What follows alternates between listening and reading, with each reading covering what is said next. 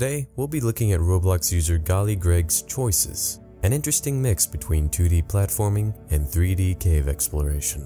In this review, we'll take an in-depth look at choices, as well as go over the objective and describe gameplay.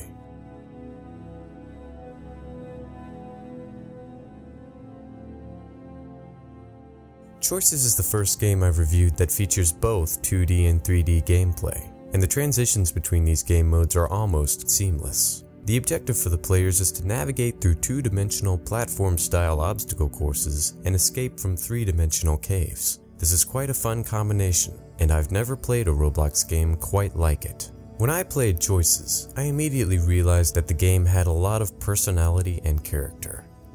GollyGreg, the creator, mentioned in the description of the game that the meaning of the game is up to you. So I interpreted the anonymous narrator as a very insulting, politically incorrect person who is mad at the world and needs an outlet to vent his rage. So he takes his rage out on the player, who is forced to complete different levels of the game. I personally thought the messages were hilarious, but not everyone felt that way. And the game itself is fun. It's a true challenge, and not just another easy game.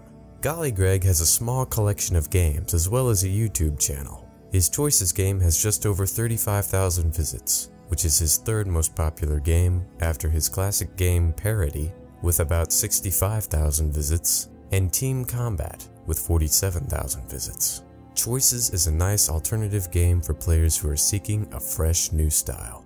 I've personally never seen a Roblox game that features integrated 2D and 3D gameplay, but GollyGreg has impressively mashed these two styles together to produce a relaxing hybrid between obstacle courses and cave exploration. This has been Max Benedict for Game Reviews by Max. Thanks for watching this review of GollyGreg's Choices.